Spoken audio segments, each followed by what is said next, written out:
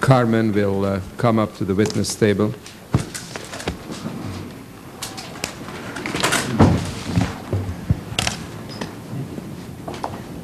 Carmen, raise your right hand. You solemnly swear to tell the truth, the whole truth, and nothing but the truth. So help you God. I do. Please be seated.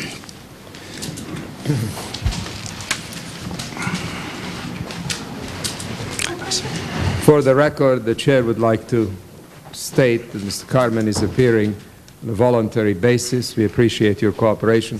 If you have any opening statement, you may proceed.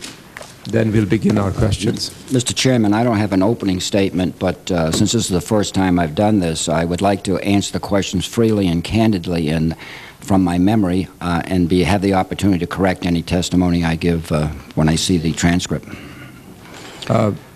If there are any specifics to which you don't have the answers, we will be pleased to receive those as a written submission within a week. Congressman Shays. I'd just like to establish for the record, do you have, are you represented by counsel here? No, I have no attorney. Pardon me? Okay, I have no attorney. I wonder if I might ask you to pull the mic much closer to you so we can hear you better.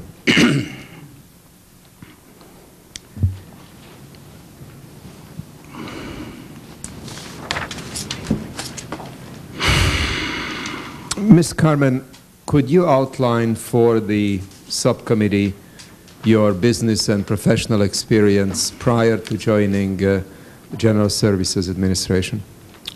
Prior to that, I lived for all my life in Manchester, New Hampshire. Was a businessman there. I had my own business. Was active in politics and other civic endeavors. Had spent 5 years on the Manchester Housing Authority as chairman, as vice chairman. Was the first chairman for the State Housing Authority in New Hampshire, and I suppose an average citizen. Now, how long were you GSA administrator? Approximately 3 years, a little less than 3 years. What period was that? 81 to 86, I guess. 81 to 84. 81 to 84. Right. You left GSA when in 84? In the September or October. In the fall of 84? These are the kind of questions I'm giving you from memory. If there's any difference in accuracy, I'd be glad to correct them, but in the fall. We understand that, and we appreciate that. Now, what did you do after you left GSA? I went on to become ambassador to the UN, the American ambassador to the UN in Geneva, Switzerland. Permanent representative is the correct title. And how long were you in that position? 2.5 to 3 years. 2.5 years. Came out in the end of August of 1986.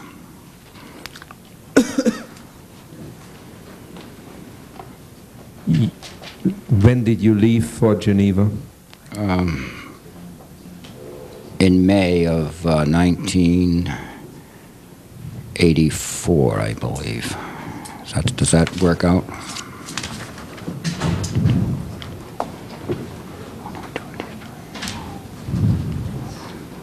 I'm not sure what, I'm sorry, but I'm not sure. It follows right after I left GSA. And since 86, you have been in the private sector? That's correct. Right.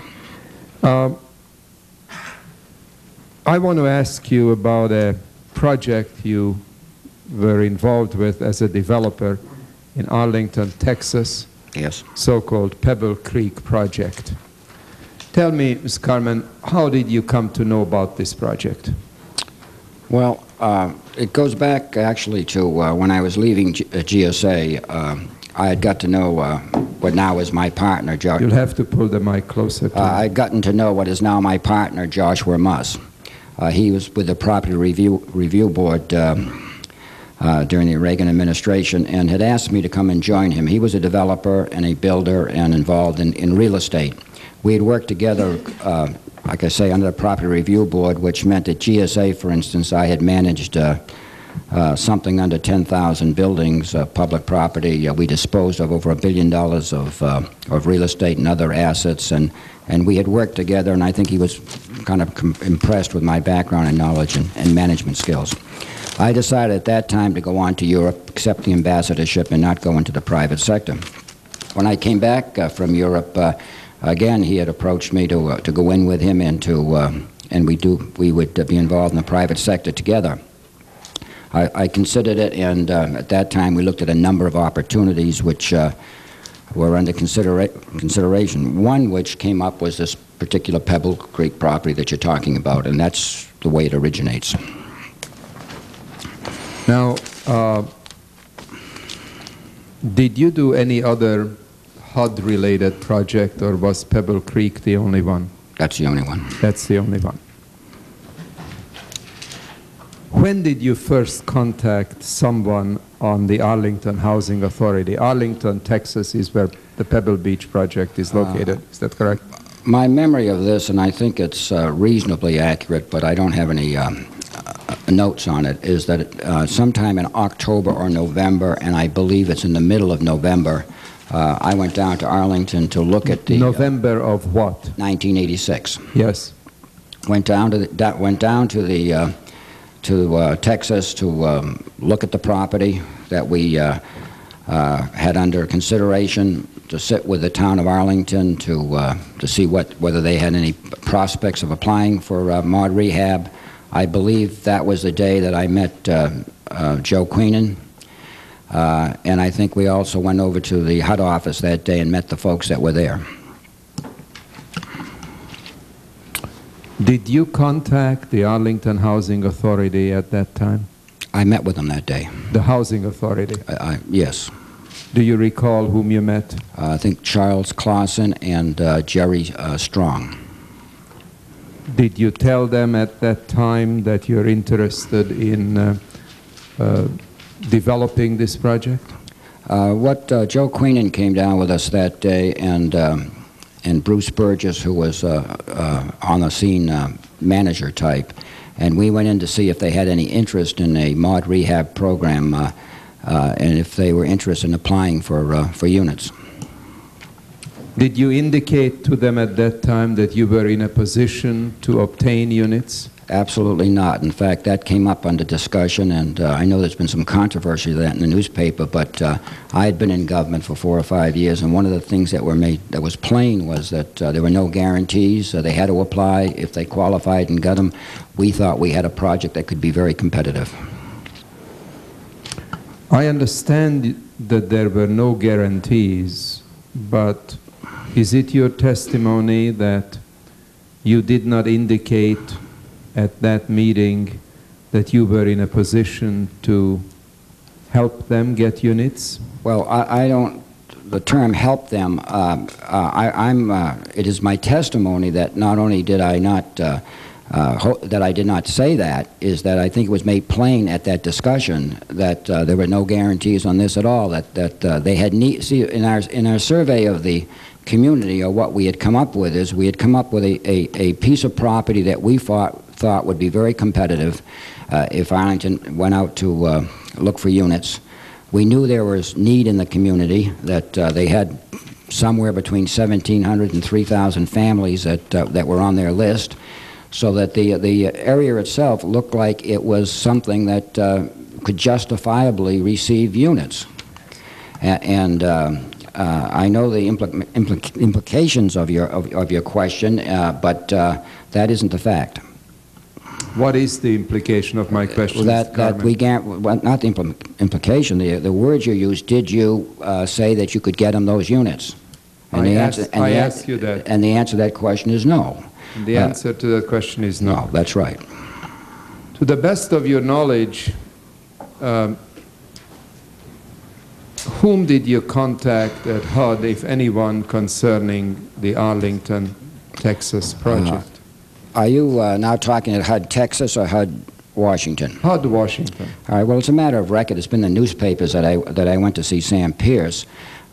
When did you see Sam Pierce? Let me, if I can take a moment, and you interrupt me if I'm not answering the question as directly as you'd like.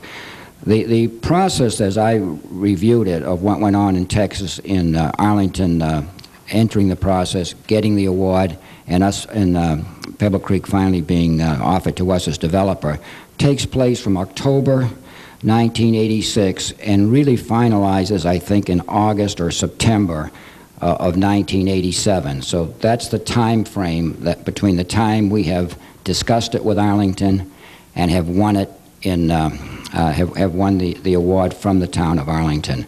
I went, as near as I can tell, that I went to see Sam sometimes between January and March, maybe, but sometime in the early part of the year, '87. May I ask? Excuse me, I should say the Secretary Pierce. I'm sorry. I should have said Secretary Pierce. I'm not saying. Your best recollection is that you went to see Secretary Pierce sometime during the first quarter of 1987. That's correct. What is your recollection about the arrangements that were made in setting up this appointment? Did you call him personally? No, that's clear. I had my secretary call and make the appointment with his secretary and went over. Was there any indication as to what the subject was that you intended to discuss with him? I don't think so. You merely asked your secretary to call Mr. Pierce's secretary to set up an appointment, which was done. Yes. You went to see Mr. Pierce alone? Yes. Was he alone? I don't recall. I know that someone let us in, a woman let us in, and I know the meeting was very brief. It didn't last all that long. Somebody let us out, but I don't recall whether anybody else was in the room or not. When you say let us in and let us out, you mean somebody opened the door? Yes, but they came in and maybe said something to him, and then when they came to get him, my recollection is that they said something also, but I don't know who it was. All right. Mr. Carmen, approximately how long was your meeting with Secretary Pierce? Oh, I'd say closer to 15 minutes than to a half hour. Closer to 15 minutes than to a half hour. Right. Tell me, as best you recall, the substantive portion of your dialogue. What did you tell him and what did he tell you? And I don't mean the social pleasantries. I understand. The substance was clear. I went in to talk to him. I told him that the town of Arlington, we thought, would be submitting an application for units. Did you at that time have a commitment from the town of Arlington that they would be? Well, I don't know. I don't think so. I know we didn't have a commitment from the town of Arlington. No, so you really couldn't have told him that the town of Arlington was going to submit an application because they didn't tell you that they would? I think what I said, Mr. Chairman, was that I told him I thought that the town of Arlington would be sending in an application or could be sending in an application. Yeah. And I'm doing this from memory, and I don't quite have the time frame right, but I'm giving you the substance, and I think I'm giving you the information that you'd like to have. And that I told him that I thought the community had need. I thought that the town of Arlington's application would have merit, and that I hoped that it would get consideration from the proper authorities or from whatever. Did you indicate to him that you were representing? Excuse me? Did you indicate to Secretary Pierce that you were representing the town of Arlington? No, I think. Did you indicate to him that you, as a private developer, were interested in developing this project, which happens to be located in the town of Arlington? I wouldn't have indicated it to him. What I more than likely told him is that we were hoping to compete for that project if the town of Arlington had received their units. I would have been direct. You had no business going to Sam Pierce to apply or to suggest that Arlington may apply. That is exactly the scandal we are investigating, which I'm sure you're fully cognizant of. The job of application had nothing to do with you, according to the way the program was set up. You went there because the program was being abused and misused by becoming developer-driven, as clearly this application was. So let me go back to your meeting. Can I respond to that statement? You surely may. I think I had every right in the world to be there, Mr. Chairman. I think that the program was designed to have Arlington compete, but was not intended to exclude people who are interested in getting into those projects from going anywhere they want. We have access to our own government. I have access to the Secretary of HUD. I have access to anyone I want. Every American citizen has. Yeah, the problem is that not every American citizen can call up the Secretary of HUD and get an instantaneous appointment. So don't be so self-righteous about every American citizen having this right. The whole point is that it is people like you and Jim Watt who took advantage of your influence and your personal knowledge of these people that perverted and undermined this program. So if I were in your position, I would be a lot less self-righteous than you seem to be. May I answer that? Yes, you may. I don't think that self-righteousness is exclusively at this end of the table, Mr. Chairman. Let me go on further. When I was head of GSA, I saw every single person who wanted to see me. Many were ordinary citizens, many were influential citizens. Most of them were congressmen who came to me with the same kind of requests you're talking about what I came to Secretary of HUD with. I think I could go on at some length. I don't mean to personalize this thing at all. I think there are things wrong with HUD. I have some knowledge of the public policy area of HUD. I think that access is not one of the problems, because if we stop people from getting access, whether they're influential people, whether they're groups of people, whether they're special interest groups, whether they're lobbyists, if we stop that kind of access, we have nothing but the bureaucracy and the Congress to depend on executing our programs. I should think you would want to increase the access, not decrease it. And I think the comparison of me to Jim Watt is very unfortunate, and I consider Jim Watt a friend of mine, but we had a good program. We did it right. We have 700 or 800 poor people living in that project in a needy community. We'll get to that, Mr. All right. Carmen. I just think that I'm sorry for the outburst. I want to be cooperative.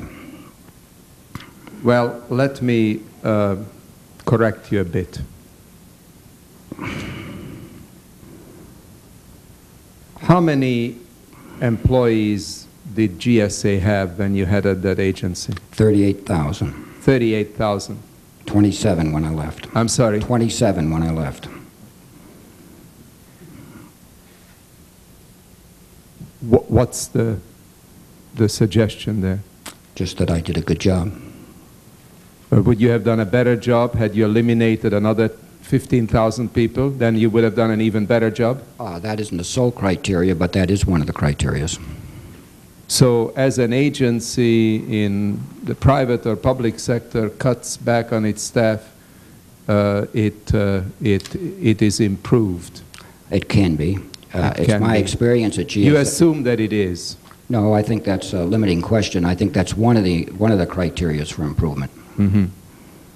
So the Defense Department would move from 3 million to 1 million people. You'd say that's a wonderful move. I think you can make an enormous case for a cutback in the Defense Department. Mm-hmm. How about IBM? They've already found that to be true. I'm sorry? They've already found that to be true. Mm-hmm. Well, I suspect we'll get I don't want, Mr. Chairman, to the main theme. By the way, I don't want you to think that I went to GSA as some kind of, no one was fired at GSA. We did it through attrition. And I'm not saying that, by the way, one of the things that came up early on in GSA is one of the things you're struggling with now in the use of the IG, for instance. Most people gave me pretty good grades at GSA, as a matter of fact, both from the right and the left in the 3 years I was there. And when I took it over, people forget how quickly GSA was sort of the HUD at that time in 1980, so that there were plenty of problems. But one of the, I mean, I'd love to be in a position to talk about housing and management, but I know that's not the purpose I'm here today. But one of the things we found early on is how to use the IG to correct our problems rather than to let them linger and fester and develop as it appears it has here, so that you would find in my track record a great respect for the IG and a very quick willingness to seize on what he found and correct it. Well, I'm very glad you consider yourself the Jack Kemp of GSA, but we will have to look at that record. I am not sufficiently familiar. I want to come back to several of your observations. You suggested that we should want to increase access to public officials rather than decrease them. Is that correct? Is that what you said?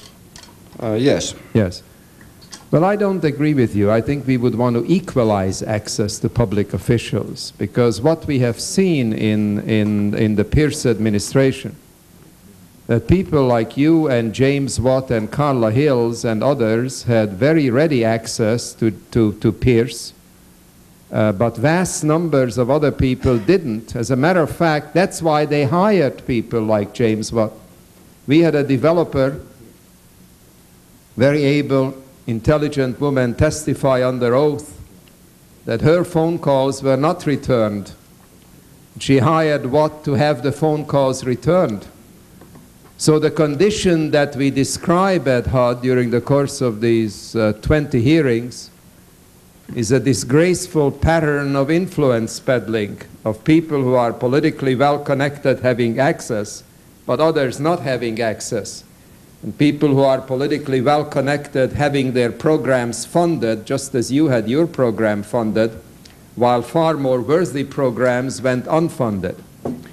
Let me also return to your comment, which I've heard from others, that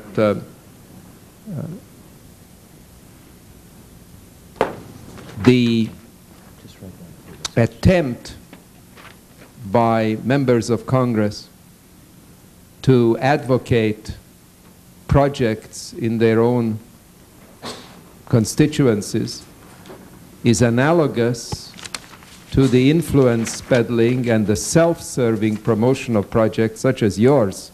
You weren't advocating a project because you were a citizen of Arlington, Texas.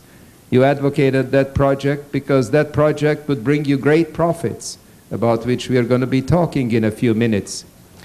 So don't attempt, Mr. Carmen, because you will not succeed in drawing the phony analogy between a James Watt who gets $300,000 for a few phone calls to use his influence to get a project for a developer in a state where James Watt is not living, and the attempt by a Republican or Democratic member of Congress to advocate a project in his own constituency. These are totally different things. These people, in the House at least, are called United States representatives. They represent their districts and their constituents, and it is their duty to fight for projects in their congressional districts. You were not elected to fight for Arlington, Texas. Were you a member of Congress representing Arlington, Texas at the time?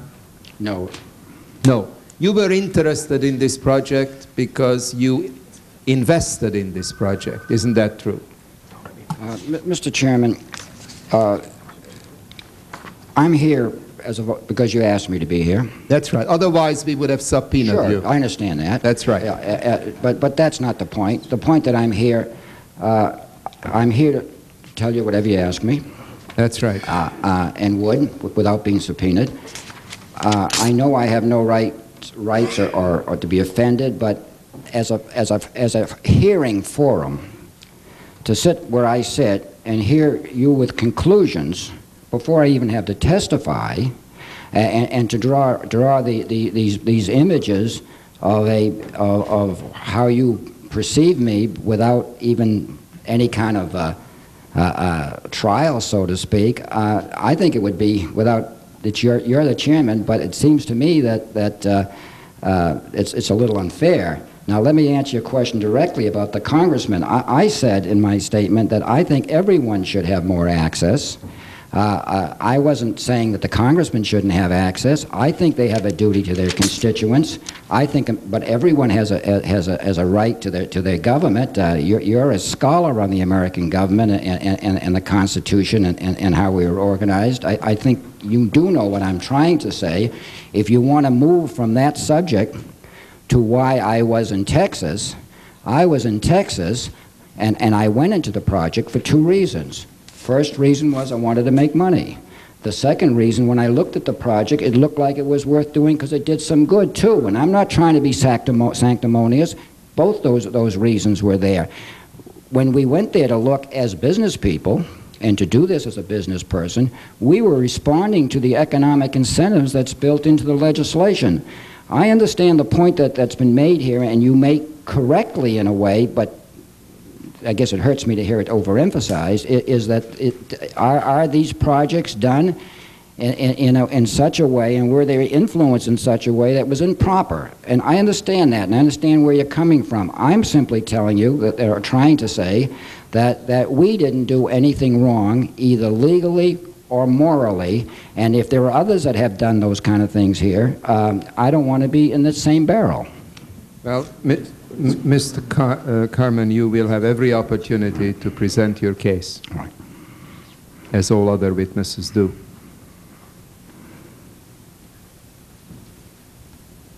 What did Secretary Pierce respond to you when you made the pitch for your project? There was no response.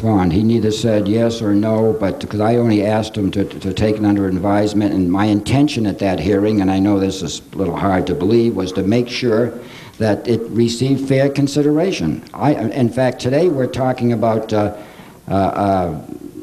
discretionary funding and political influence. I never knew whether there was competition for this project or for the allocation of this project or not within the system. I assume that there was. Mr. Carmen, I have here a chronology of this project. Mm-hmm. This project was funded, the decision to fund this project was made, and I'm going to send you a document, 1 month before the Arlington Housing Authority ever applied for this project. I want you to read the document I'm giving you first, before you answer the question. Yeah, there.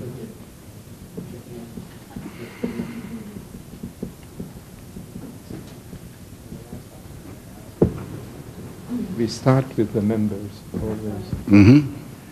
Yes, I read it. All right. This is a document dated March 4, 1987. U.S. Department of Housing and Urban Development stationery. Memorandum for Deborah Gordine, Executive Assistant to the Secretary. J. Michael Dorsey, Assistant Secretary for Public Indian Housing, who was filling in on this pseudo committee which was making the decisions. From Thomas Demery, Assistant Secretary for Housing, Federal Housing Commissioner. Subject, moderate rehabilitation funding decisions. This will confirm our funding decisions resulting from our moderate rehabilitation selection meeting on Monday, March 2, 1987. The committee resolved to fund the following Public Housing Authority requests. Then he lists Public Housing Authority requests from Birmingham, Alabama, Kinston, North Carolina, Sumter, South Carolina, Tennessee Housing Development Agency, DC Government, Metro-Dade, Illinois Development Authority. And then in handwriting, there is a remarkable addition. Plus 316 units for Texas, Arlington. The date of this is March 4, confirming funding decisions of March 2. The Arlington Housing Authority, Mr.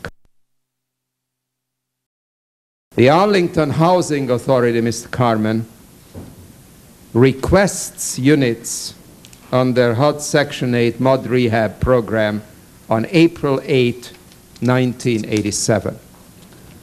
Would you care to give me now your interpretation of what to me is a remarkable chronological discrepancy? All I can tell you is what I have told you. This is the first time I've seen this, and I can tell you that after Arlington, after we knew that Arlington applied, which I think is in the first week of April. I'm sorry, I can't hear you. Is that the time, I think the first week in April is when Arlington applies?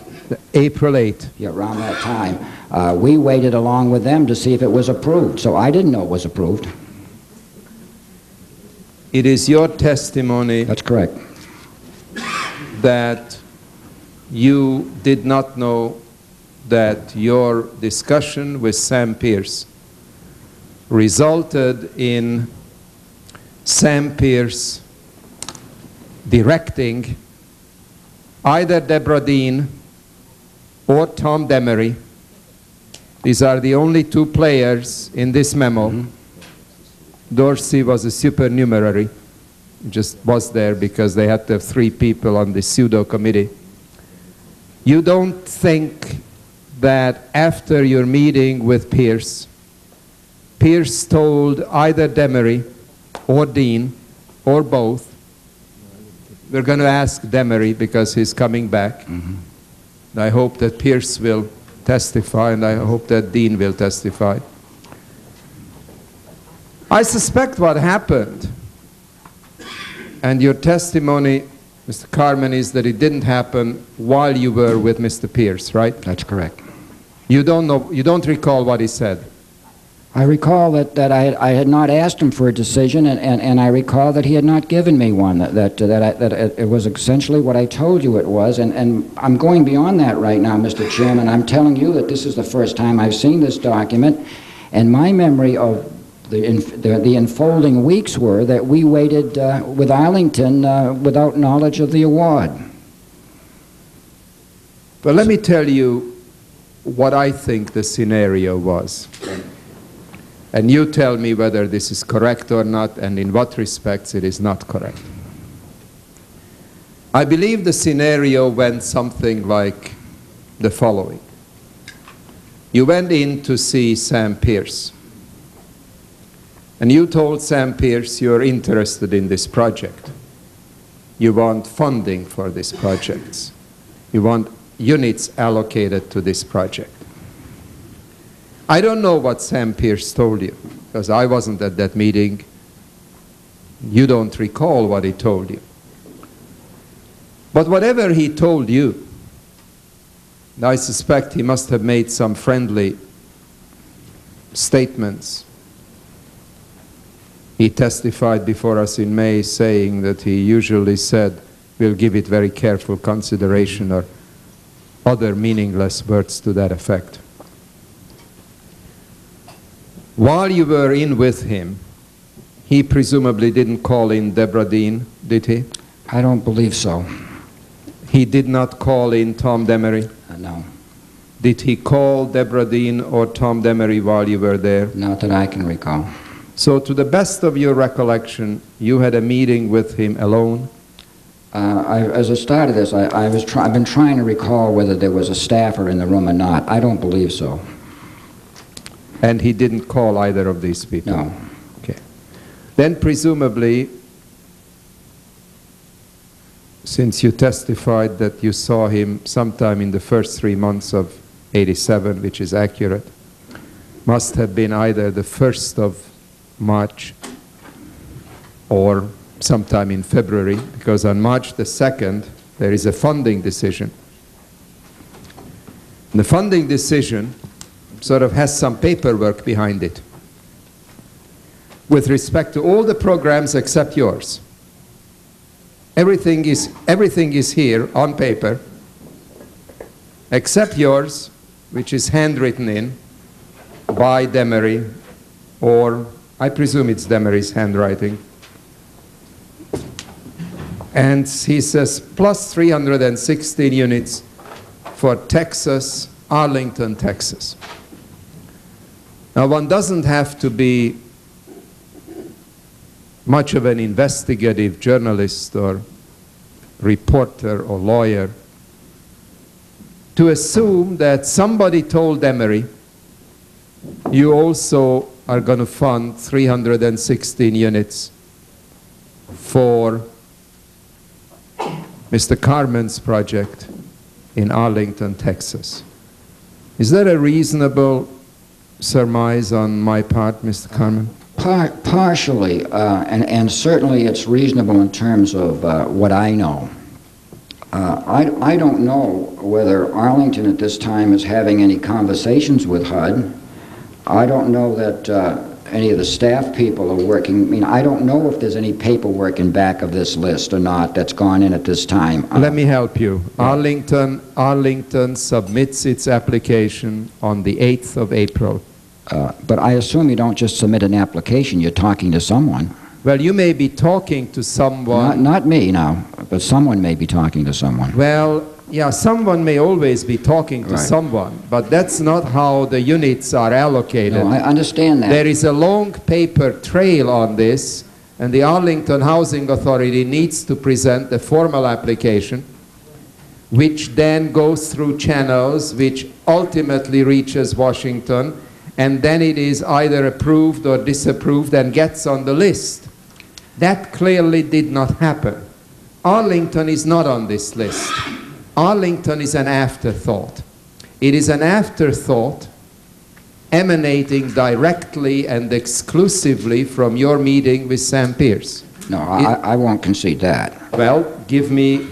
I cannot give you anything, but between whatever the date this is, March 4th, yes, and whatever visit I had with Sam, which could have been anywhere from the tail end of January, I think, on, probably closer to the tail end of January, 1st of February, but between then and March 4th, what I'm simply telling you, that I had no involvement in that time, so I can't tell you whether this comes from that, but I don't know whether... You are the only one who had involvement. I don't know this. I don't know this. I don't know whether Arlington is now starting to talk to HUD people, and HUD people are talking to Washington, and somebody's saying they have a pretty good project coming, let's put 300 units aside for them. I mean, I'm not, by the way, I'm not suggesting that the path you're following doesn't look reasonable. I'm just simply saying that as far as I'm concerned, well, Mr. Carmen, there. I do need to remind you, you are under oath, because I want to give you one more piece of information. Right. This document is dated March 4. Is that correct?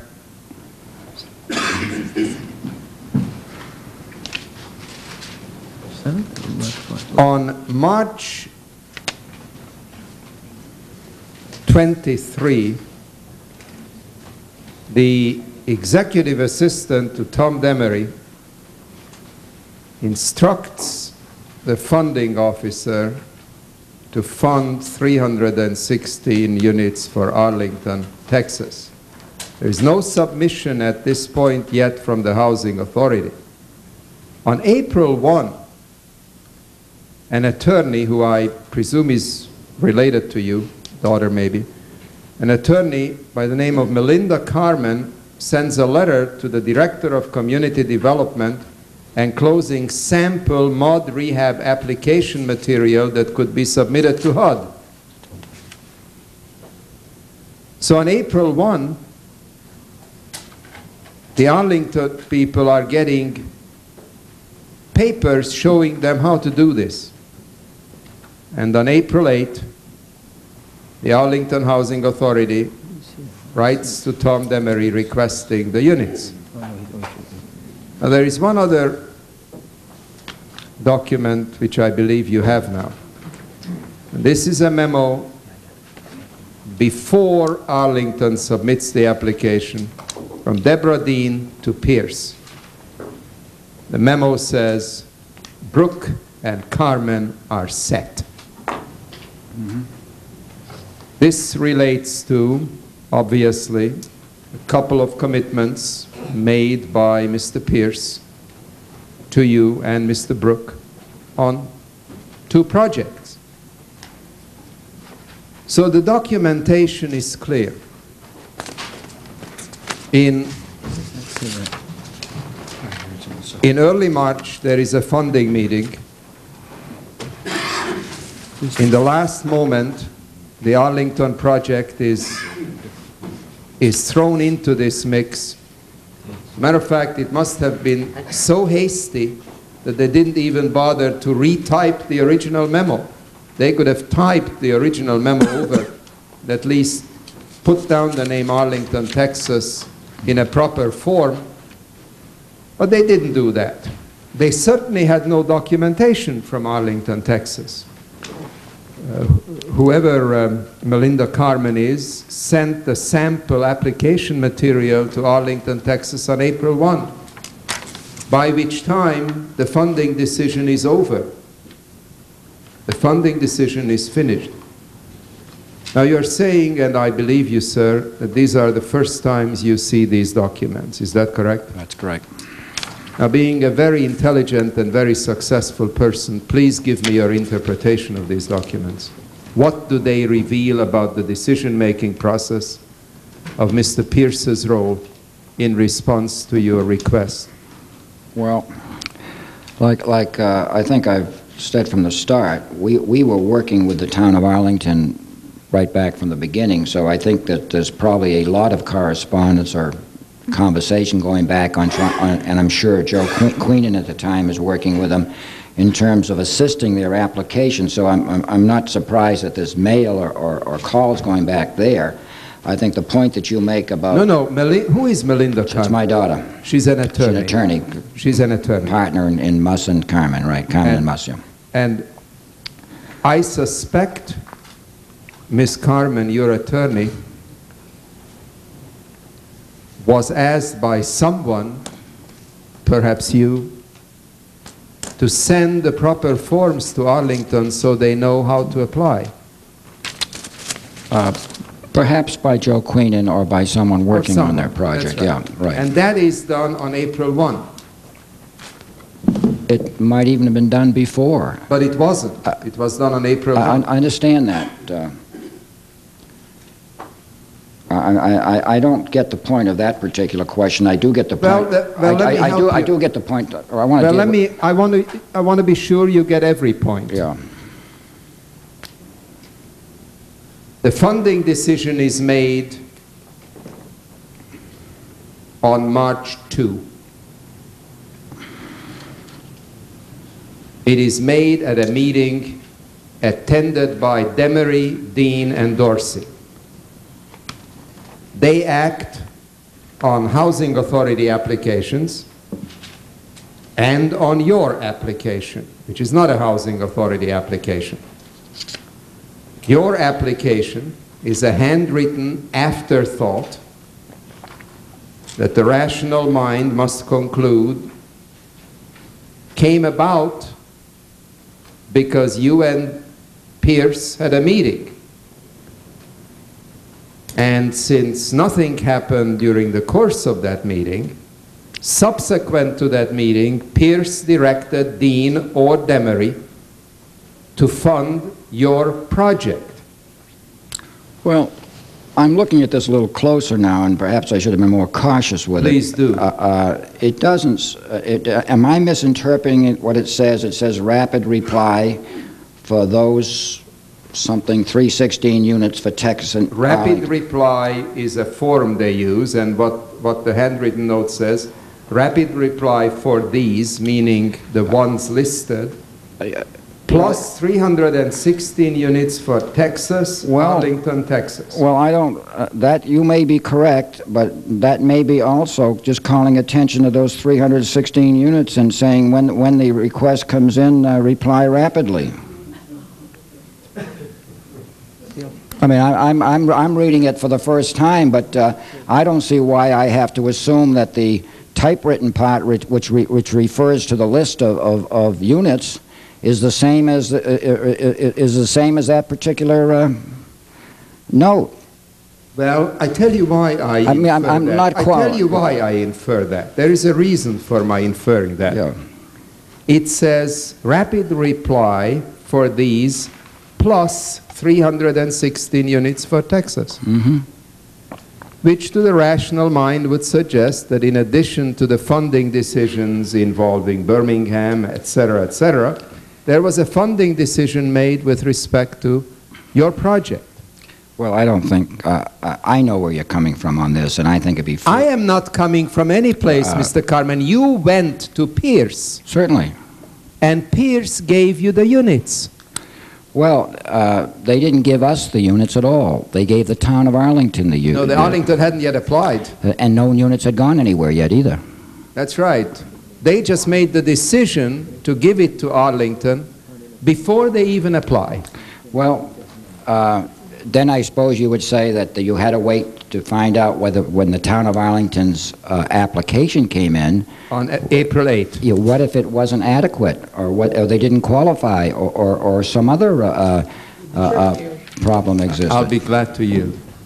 Mr. Carmen, I don't think you quite understand the full impact of what these documents reflect. Nowhere else during the thousands of man-hours of our staff and the members plowing through these applications and plowing through the paperwork, trying to understand what has happened at HUD. No place else can we find, to my knowledge, had any money, any mention of a grant application been approved, even informally, before at least an application was in hand, officially from the, let me finish, please, from the housing authority of the town or city involved.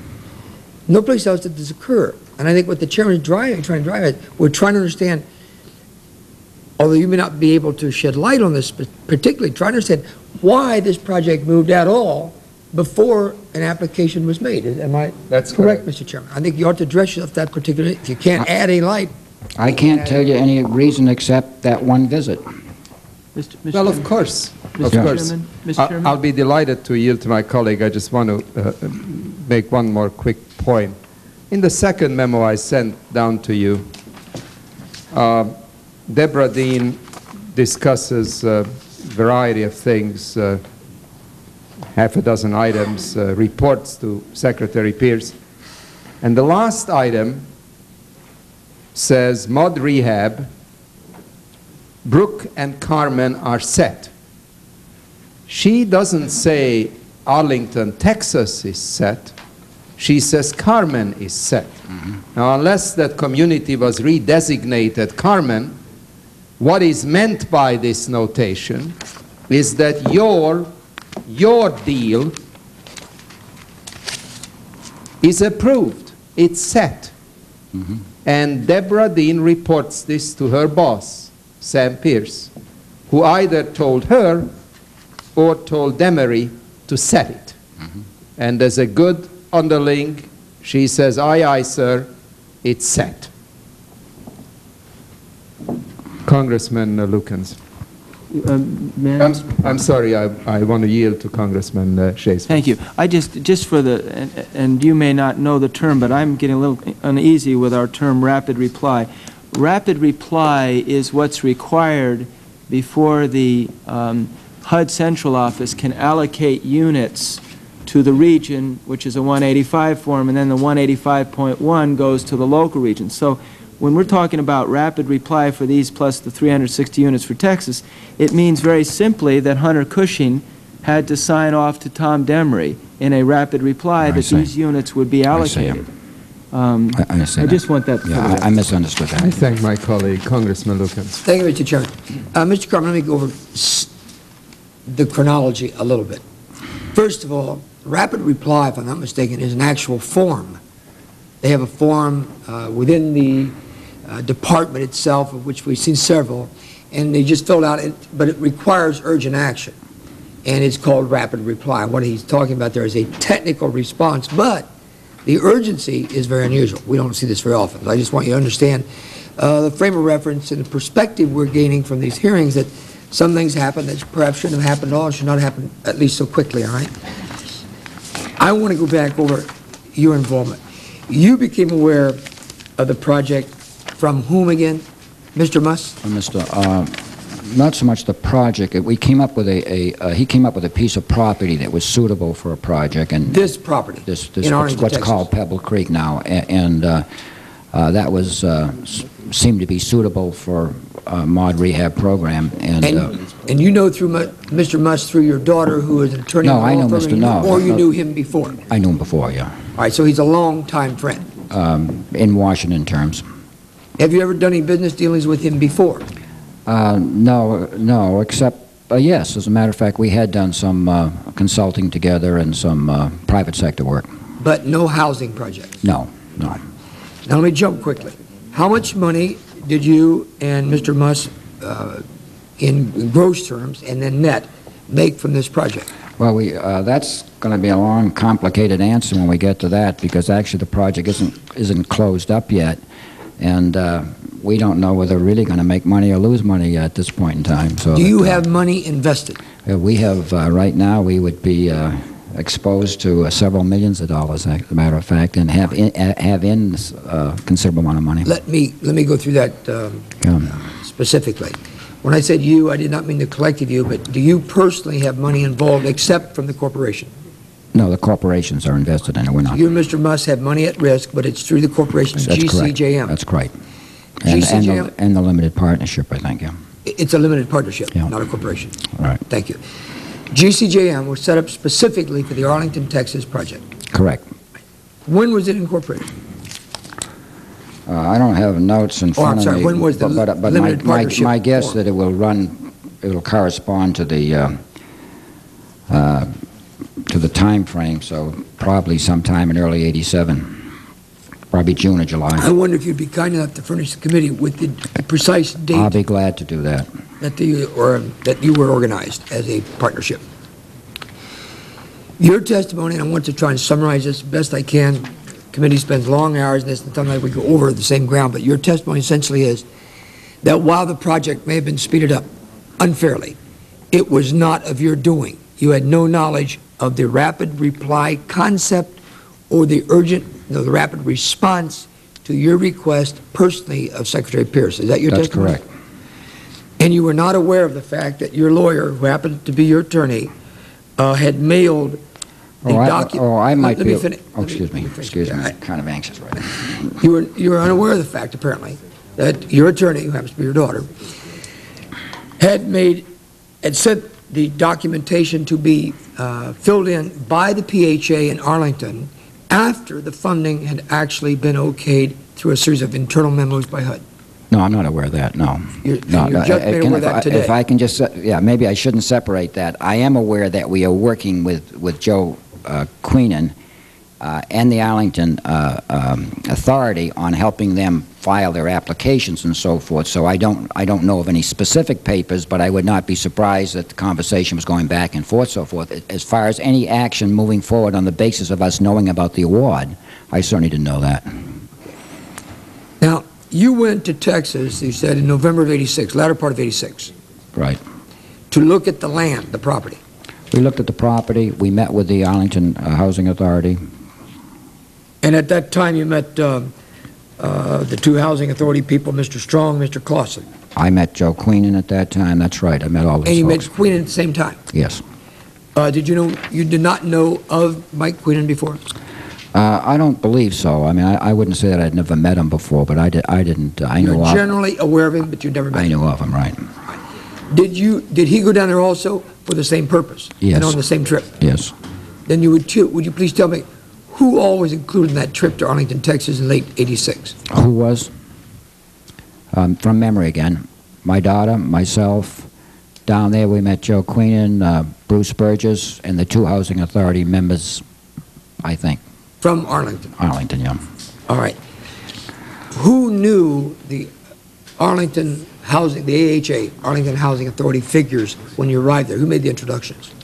I think we were all meeting them for the first time. Now, I'm not sure whether we had made a trip earlier or not, but I don't think so. I think it was the first time we were meeting each other. Was your limited partnership in existence at that time, No, to the best of your knowledge? I don't think so, to the best of my knowledge, no.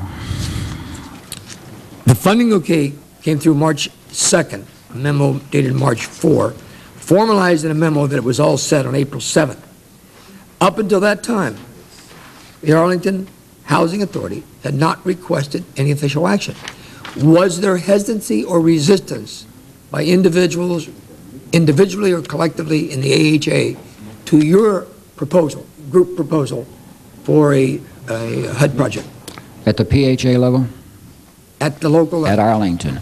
No, in the discussion which I sat in with, there was a discussion on it that was both positive and negative. They had some reservations about it. They didn't know a lot about the program. They had other reservations about it. They had a long waiting list they wanted to serve. So there was what I would call, from my housing authority days, a very informative discussion on it. Well, for your information, on the 22nd of June in Washington Post was an article in which it quotes Charles Clausen, Executive Director for the Arlington Housing Authority. You referred to as PHA and I refer to as AHA. Said that Carmen brought the mod rehab program to our attention and did a lot of pushing and shoving to get us any units at all. Would you comment on that, please? Well, Congressman, I think you know me, and I don't push and shove anyway. And I can tell you that discussion that day was very low-keyed. It was really just informative. I remember that Clausen had some reservations about that type of development. Jerry Strong had some reservations about it. They also had a great deal of discussion about the problem they had, that they had these folks that had no place to live, and that this might be the best solution. So it was a plus and minus kind of conversation. You know now who Mr. Anthony Arangio is. I didn't know, but I saw that story. Well, he was a member of the five-member AHA. He's quoted in the same article. They're saying, we didn't like it, but we voted for it. Can you tell me what objections they had and what they were basing them on? I don't know what, now you've moved from the discussion which we had in November to when they're voting sometimes, I think, in July. Is that right? Whenever that vote takes place in July. And I don't know, I didn't follow up on what their discussion was. I know it was a close vote. It was 3-2, so I know it was a close vote. How many times did you visit Arlington? I've probably gone down there between 3 and 6 times over the 2.5-year period. Was that, were all those visits primarily before the granting of the money? I don't recall going back to Arlington probably until after the after September of '87, but I may have. Well, apparently the AHA, some members were basically opposed to most public housing. Is that correct? Is that a fair statement? Yeah, you always, at least not my experience has been, public housing is always a problem, but it's a need. Did you have competition for that project? Yes. Was it really tough competition? Was it simply surface competition? I don't think you can call a 3-2 vote anything but tough competition. But I didn't mean the vote of the AHA itself, but was there outside competition for that money? Oh, I'm not aware of that.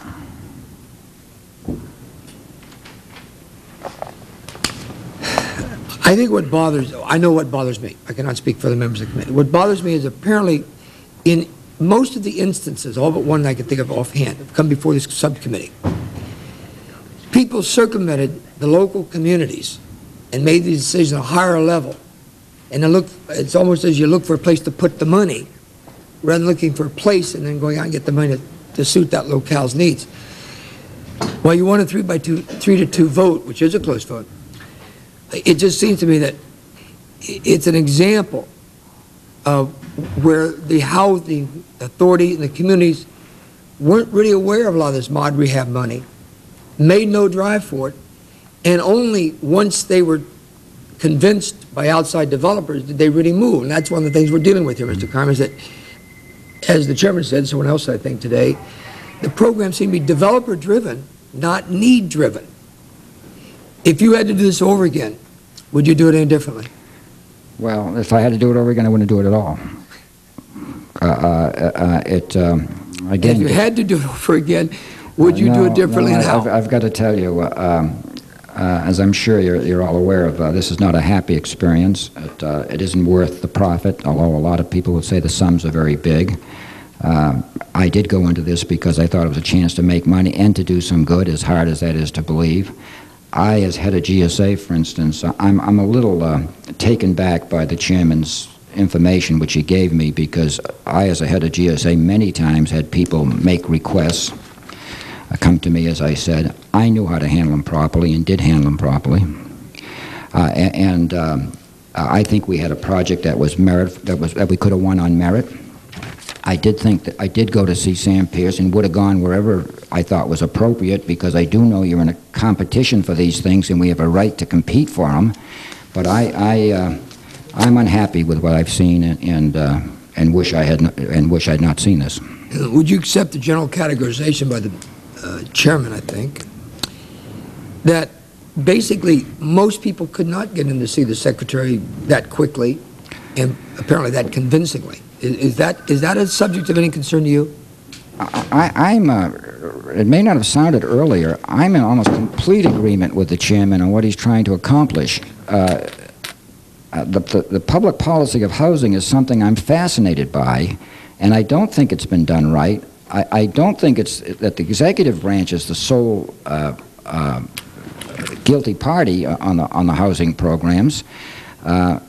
I know they are developer-driven. I'm not talking about this specific. My years on the Housing Authority in New Hampshire, that they were driven by the. It was a common knowledge that in order to get enough housing for people, you had to get contractors and developers and other people interested in it. We knew that right along. And to me, the government has moved in recognition of this by building these incentives into it. I recognize the process that's the discretionary part of this process that appears to be unfair. I will tell you this. You know, I also did the HUD transition in 1980, which I guess went from about November to January 20th, and my memory of that was that whatever discretionary funds were left in the Carter administration in the final days of it were completely emptied out. So that, I mean, they used up the funds there. In fact, if I might, no, I just want to deal with this subject that I don't approve of what I've been shown today. Okay, my point was, I think I had a right to go to see Mr. Pierce if I had access, or anybody else, and I really mean that, and I've said it before. How that visit of mine is treated is something that really is not in my control. In all fairness to the gentleman, I must say what I know of his tenure at GSA, what he's telling me rings true. Yeah. That it was run fairly, it was run firmly, and while I think everyone would not agree with just the cuts themselves being beneficial to the administration of any government, I also concur in the philosophic approach that it isn't always better government to have so much of it. By the same token, I hope you do not miss the point of today's hearings and the thousands of hours that we've now had in investigation and hearings, and it is simply this, that while I am in awe of the gentleman's ability to move government at all, but with such speed as you were able to do in HUD, I am really struck by that. Many others could get a phone call, but the action was forthcoming from that phone call or from physical contact was much more slow in coming. And I think we're dumbfounded, at least I am, as to how we could have funding approved without, the formal application in hand from the local requesting authority. And I have to tell you that really does specifically concern me. And let me wrap up, Mr. Chairman, by simply saying this, that I have no doubt that hundreds of honest people honorably pursue a reasonable profit the way that this Congress has drafted the law, and administrations, plural, have issued regulations. And from your standpoint, assuming that we now do not really approve of this type of transaction, can you tell us at this stage again what would have blocked you from seeing someone like Mr. Secretary Pierce or anyone else like that and moving through that maze of bureaucracy so quickly to a speedy decision without application? Is there anything there that would improve the system, that would allow legitimate access from legitimate entrepreneurs, but at least slow it down to where the community had the principal motivator behind these applications rather than developers? I think and I know from, again, going back to GSA and some of the other things I've done, you have to have a process in place that stays in place. You have to have guidelines. You have to have a system that frankly protects the management. I was always concerned that when I met someone, for instance, I very rarely met someone like myself that came in to see Sam without my my ethics officer there. I was very concerned. I think you know a little bit about the way I do things. So I was very concerned that no one left my office thinking they had an advantage. Although I was also cognizant that everyone who came into my office ought to be attended to. So I think the record shows I understood that kind of balance. I'm not sure, and again, I don't want to drag this on longer than that we want. I'm not concerned that. I think the housing situation in this country and our ability to provide it for, not the term affordable housing, which normally is addressed to, I think, more middle class or a little less than middle class people. I think we've consumed our time here. I just want to add on this last quick question. You do believe, though, that the process to which you've been exposed today on this particular request, you feel that that was wrong? I'm surprised at it. And I don't want to acknowledge that I've been involved in a process that was wrong. I'm simply saying that my part of the process was correct, and I haven't seen the full picture that went on at HUD. Thank you, Mr. Chairman. Thank you very much, Congressman Weiss. Thank you, Mr. Chairman. Carmen, again, you volunteered that you were in charge of the transition of HUD between the Carter and the Reagan administration, is that right? From sometime in November to sometime in January. Right, and you said that the discretionary funds were totally exhausted. I don't know that it was discretionary funds in relationship to this type of program. All I know is I remember someone making the comment that was on the team that everything had been emptied out that they could. Right, and then you come back after 4 years of service with the GSA and an ambassadorship, and you come back and you then take advantage, in essence, of the discretionary fund process. Is that correct? I don't want to concede that, although I do concede the way it looks. All right, because what I'm telling you is that I the way it looks is that in fact you took advantage of the process. Is that right? No. Well, I didn't take advantage of the process. But it looks that way to you. Well, you'll have to draw that conclusion. Well, you're the one who just said that you can see that the way it looks. What I'm saying is I'm thinking my way through it, and what I'm saying to you, Congressman, is that I did not take advantage of the process. Well, you said that you made very sure when you were the GSA administrator that when people left your office, they did not get the impression that they did not leave with the impression that they had gained an advantage by seeing you. Is that correct? That's correct. But you had gone to see Mr. Pierce, in fact, to try to gain an advantage. Isn't that correct?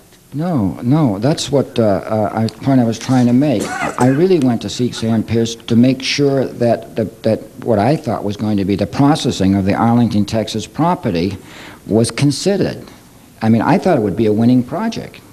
I thought if they had the proper procedures in place. But why would you have to have a personal intercession with Mr. Pierce if you had a winning project? Congressman, I think that is what thousands of people do in Washington, is to make sure that someone in the systems, I think, that things don't slip between the cracks, that they don't get overlooked, that you're competing with somebody else who maybe have an edge.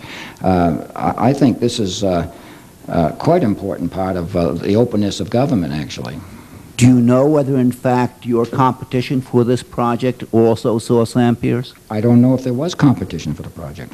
Not for the project. I think we're talking about funding now. I don't know if there was competition for funding.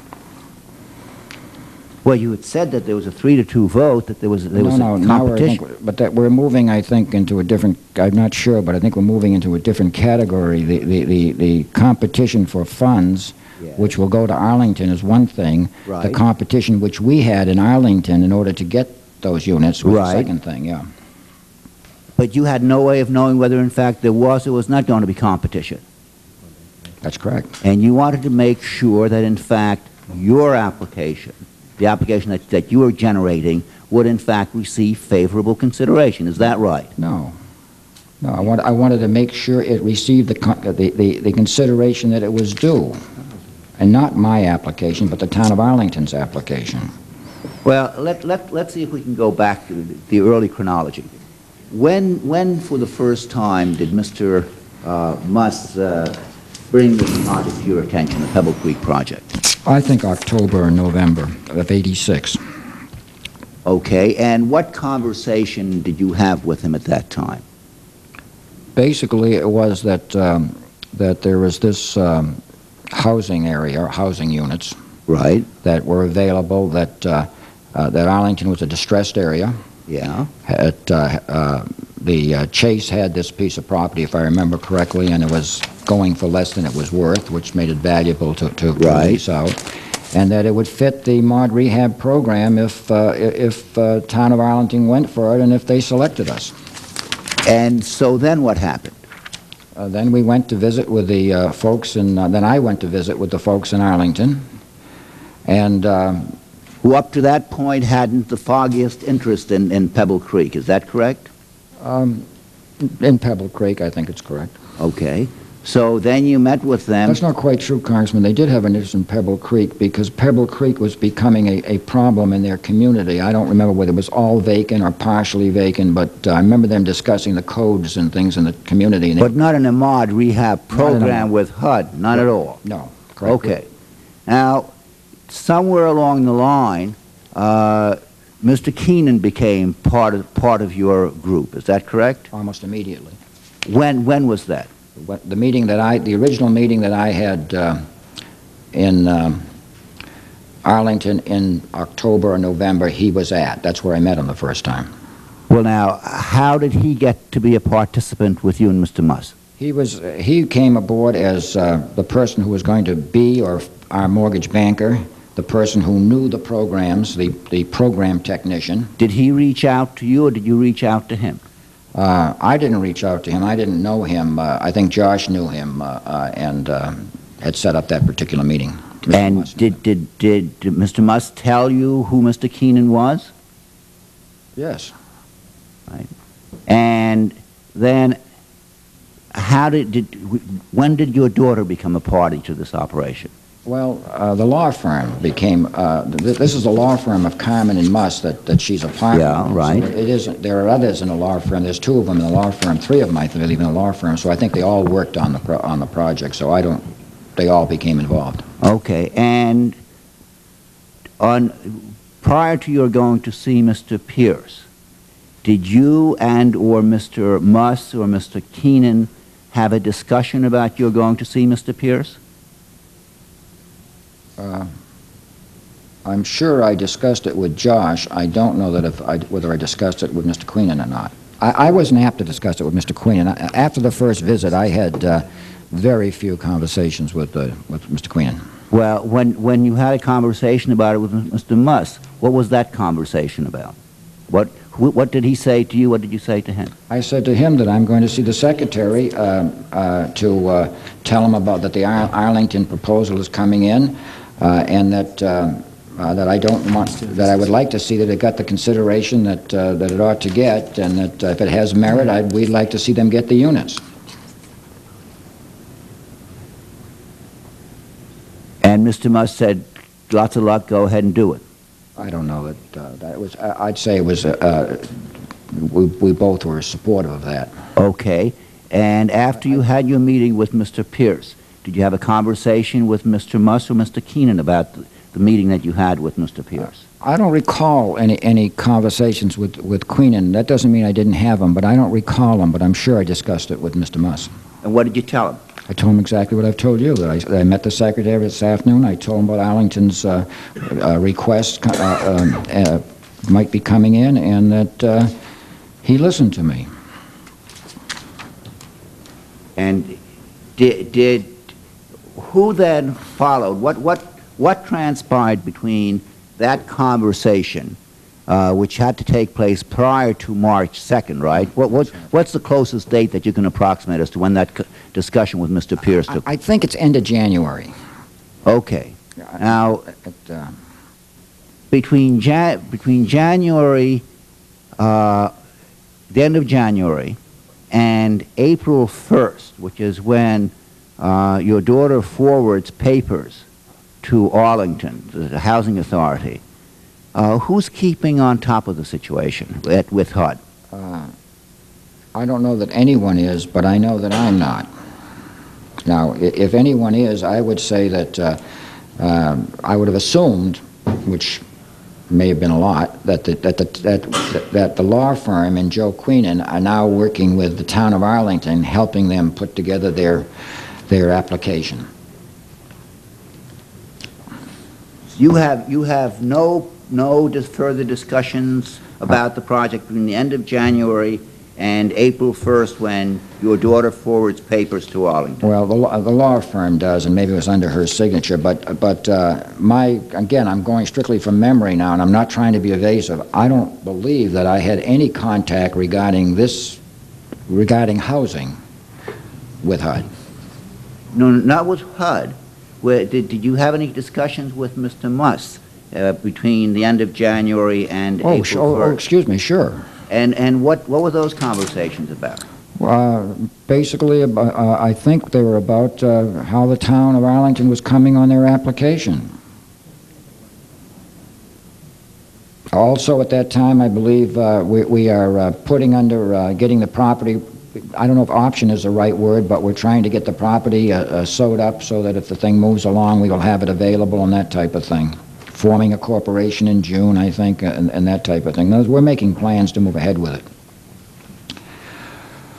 And all of this time, you're unaware of the fact, at least you're not told either by anybody at HUD or by Mr. Muss or anyone that in fact HUD has signed off on the application. No, not at all. That's why these are quite surprising to me. These documents, particularly the first one, is very surprising to me. I don't even recall any unofficial rumblings like you hear in government when something is going to happen. I don't know whether that's the case or not, but my memory is that we were waiting along with Arlington to hear. Well, when you look at some of the other documents perhaps were shown to you, you'd be surprised to note that after March 2nd or after March 4th, there are detailed memos and sign-offs from within the office of the Secretary at Housing and Urban Development, so that there was a lot of attention being focused on this project. And yet you're telling us that, as far as you're concerned, neither you nor your partner or partners had any indication from HUD that in fact there had been a sign-off on this proposal. That's what I'm telling you, and I don't think my memory is failing me to that degree. But if you told me it was within a week or something, maybe there were rumors going around. I don't recall hearing them, but this first memo you gave me is a real surprise. Thank you very much. Thank you, Mr. Chairman. Thank you very much, Congressman Weiss. Congressman Shays. Mr. Carmen, I have a few questions. I think we can go through it fairly quickly. When did you first find out that funding had been approved for Pebble Creek? When did Arlington get their award? When did you know that they had... yeah, but the funding we're talking about is when the town of Arlington received the... Is that the funding we're talking about? Well, yes. When did you know that the central office had approved the Pebble Creek project? My memory is that it's in April. And how did you find out? I thought that we either heard that it had been sent or that we had called down there and they had received it. I'm not sure whether we heard from Arlington or our office picked it up somewhere else. I would not have heard officially myself at all. Did you have anyone in HUD Central in Washington who said you've been funded? Not to me. To anybody else that you know of? Not that I'm aware of. How did you, you hired Mr. Queenan as a consultant? That was his role? No. Mr. Queenan was, my understanding... Okay, if the answer is no, I'll just go with my next question. No. Did you hire any consultants? No. So you hired no Not that I know consultants? of. Not that I know of. Okay. Were you, in a sense, the consultant? In other words... No, I was a full investor and a developer in it. So as the developer, how much cash did you put into the Pebble Creek? Well, we didn't put in very much cash into it. We incorporated it, and the thing flowed off its own cash flow. Well, that's important for me to know this. You Yeah. basically put nothing into the project? None of your resources went into the project? Just my guarantee, which is considerable. So, did anybody else put any money in this project? I think lines of credits were used, so our guarantees were used to support it. So, am I to assume that basically you got money out of the tax credits to put into the project? Is that how you did it? What was the rent subsidy that you received? We were trying to figure out how much was put in this project. None of us knew, and now I know why. Nobody put any money in the project. It doesn't really that you're going to have to talk to What was the rent subsidy? on. How much rent subsidy did you receive? The rent subsidy, if we separate the tax credits and the rent subsidy, Yeah. The project itself, on the basis of the information we're seeing, throws off no money. I mean, it's a very difficult project. Let me ask you this. What did the government give you in rent subsidies? Was it close to $28 million? It's close to $1.5 million, I think, or between $1.5 million and $1.8 million a year. The contract runs for 15 years, which may come to that, and that's the figure that I've seen in the newspaper and the figure that computes out. But I don't think that that's a number that will remain through the life of the contract. I wouldn't be surprised if it was higher. Well, it troubles me that you don't know. I mean, it's your No, I project. do know. I just told you what it was. No, no, you haven't told me what the rent subsidy was. It's $1.8 million a year. Okay. 1.8? 1.8. Okay. It's between $5,000 and $6,000 a unit. Now, have you, and what was the tax credits?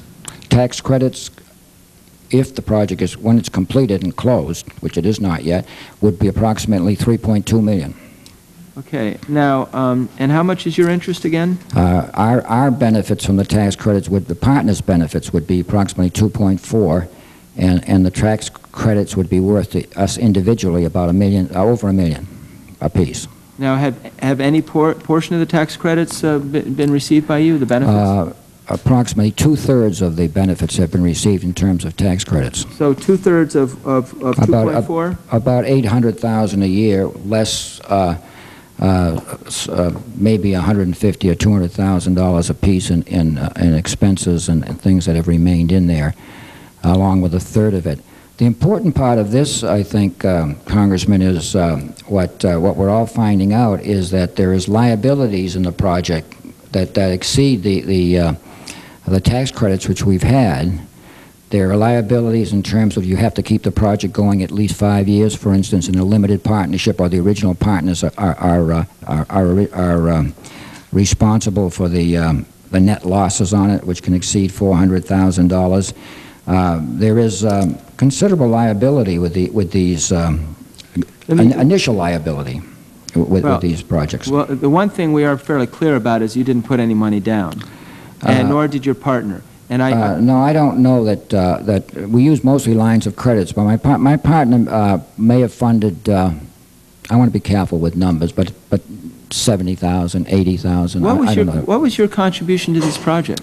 Yeah, I mean, you seem to know very little about the project, and yet, I mean, what was your contribution? I think my contribution was the fact that I was going to be and have been actively engaged in the architecture of it, working with the architect, the social implications of the problem, which are extremely difficult down there. I've got to tell you, that's is one of your contributions that you, in a sense, serve like others did. You got the funding for it. No.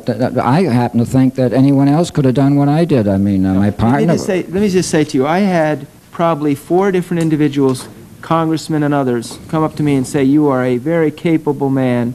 You are a very good and decent man," and they were very interested to know about your presentation here. I had some minor question to ask you, and then you proceeded to make just an outlandish statement that, you were just like anyone else, having access, and everyone should have access. And, I cringe because I just assumed we not go over this. But you, James Watt, and Carla Hills, former leaders of departments, had access to the secretary when others didn't have access to the secretary. And you can get uncomfortable by that, but you know, it would seem to me, and I'm not being self-righteous about it, it just seems to me that you would have been better off not even bringing it up and just say, I had access that others didn't, and I used my access, and you're not like James Watt to the extent that you weren't a hypocrite. You didn't work against these programs and then try to cash in, to my knowledge. I have no problem with the fact that you reduced GSA. If you got the same productivity with less employees, great, totally irrelevant. What's relevant to me is that you had access to Samuel Pierce, and it is clear, and you know it's clear, as decent a man as you are, you know it's clear that you had impact because basically the rapid reply, which allocated this money, the 185 and all the others happened before there was really a project being requested by the local people. So you had tremendous impact. And my question to you is, you don't seem to know some things about the project that I would think someone, a developer like you, would know. And my question to you is, was one of your major contributions getting the project funded? I guess which, and maybe I should apologize to the chairman if I was that strong. You don't need to apologize to anyone. Strong of the subject. I am sensitized, I think, to the fact that I know everyone doesn't have access to the secretary. A lot of people have access at different levels, and I guess I'm, and I was there to push the project, the Arlington's project, and I guess I'm a little bit surprised at the way it went. Okay. And I'm a little bit... And that's a valid point. Your point... And I'm a little bit uncomfortable with the position I find myself in. Okay. I think that's a fair comment to make. What I'm inferring from your comment is that you had impact in a way that others might not have had impact. You're clear that this process didn't work the way I assume you would have it work in any agency or organization you operate. Okay. Now, but I want to be clear on this because there's another dimension here. You know, I wonder about my federal government encouraging projects to be funded where the only thing individuals have to do is extend a line of credit. Obviously, you have to have resources, but this project didn't require some upfront cash on the part of any individuals. Is that correct or not? No, I think I don't have the exact amounts because they were minimal. Whatever we had to incorporate, we had to put some money in the corporation, but they were minimal. They were minimal, okay. Yeah. And you're saying to me, and I'm sorry, you did say this, and I apologize, I didn't write it down. Your equity and interest in this project was what? 50%. Okay, and your partners was 50%. Right. I'm sorry. Now, of that, you're saying there are tax credits of $2.4 million that could accrue to you in a relatively short period of time. To the partnership. To the partnership of two people. Yeah, right. But basically, I'm using simple math. I'm just dividing and saying that you're getting $1.2 million out of this project from tax credits. That's correct. Okay. That's obviously significant. It's higher than some have gotten. Is this project still owned by you? It is now a limited partnership. It always was a limited partnership. When you sell the tax credits, of course, you become a general partner, and the limited partnership owns the other 99%. Right, but ultimately it depends how you've structured the sale of this project. If you ever sell this project, what interest do you have in the project? 1%. Okay. You've arranged it so that when this project is sold 15 years from now or 30 years? I can't answer that question. I don't know. Who knows the answer to that question? Mr. Musk would probably know the answer to that question. You were the motivator for this project? Could you please speak into the microphone? I can't hear okay, you. sorry. Was your partner the motivator of this project, or were you? As I think that I think we both were. Like I said, he brought it up initially in terms. Okay. Right. Yeah, so he basically was the initiator, and it seems to me and if I'm being unfair to you, you have every right to say so. But it strikes me that your contribution primarily was to get this project funded, and you got 50% equity in a project that you had to put nothing down on. No, May I answer that? Yeah. No, this is I don't see it that way, and I can see how you would see it that way, because this is a 15-year contract. We are in the management of that contract. I had years, like as I said, in both HUD-related work and real estate work myself. We had to put the project together. He was a very strong financial part of this program. I knew HUD, and I knew. Certainly I was anxious to get into managing a project, or not managing it, but being involved in a project which was very similar to the ones I had done at home in Manchester that were government owned. So I think I had a lot to bring to it, much more than what you're suggesting I only brought to it. How much did the building cost? $4 million. And how much did you put into it? In equity? Into renovation. I'm assuming 4.1. I think the total mortgage is 8.1. Well, let's talk about the mortgage. Are you aware that the Inspector General did a report this year on Benton Mortgage Company, and they basically came to the conclusion that Benton Mortgage had inflated Pebble Creek's mortgage by $2 million. Which really manipulates the rents and the rent subsidy that you get. Are you aware of that criticism? I'm aware that there's a disagreement after the fact, not before, that the project was done in accordance with HUD regulations, HUD format. It was done, I think, on a what they call a major mod rehab program. I think the IG's basis of less numbers is that he suggests it should be done some other way. And that's where the difference in numbers comes, and whether it's a major mod rehab or whether it's something less than that. Okay. Let me just conclude by just understanding this line of credit. How much of this line of credit have you used in the purchase of this property?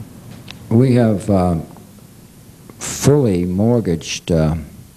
Again, this is a technical question that I'm going to answer and be glad to get you the exact facts. I believe we're fully mortgaged now, and that what we're awaiting is the final closing of the project in order to complete the tax credit transfers. Okay, so fully mortgaged would be $8.2 million. That's correct.